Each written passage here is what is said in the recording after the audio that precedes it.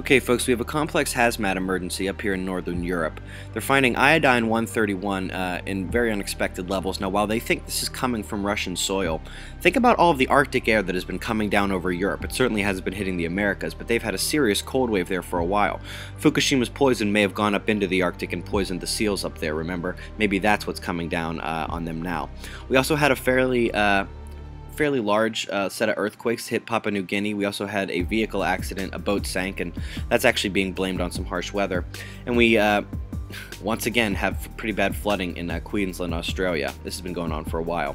Having a look at the induction magnetometer, we can see this little blip here. That is a PC1 pulsation, and given the fact that we're about a week removed from strong solar activity that was geoeffective, this probably indicates the magnetosphere is trying to repair itself. Hopefully she'll get her stuff together.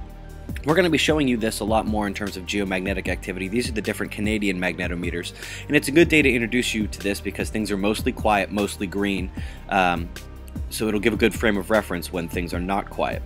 We had a little spike here just after 1 o'clock UTC on the ACE LE electrons, and there was also a pretty good spike on the ACE HE proton flux as well.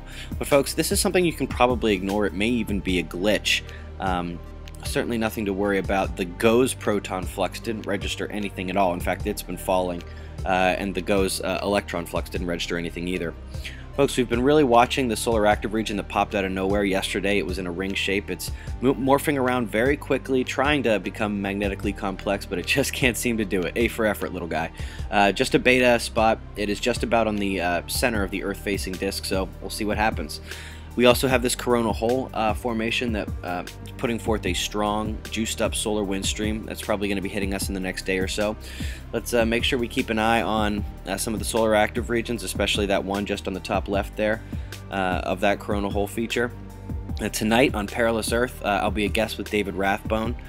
Tomorrow, I will be on Cosmic Obsession with Francis.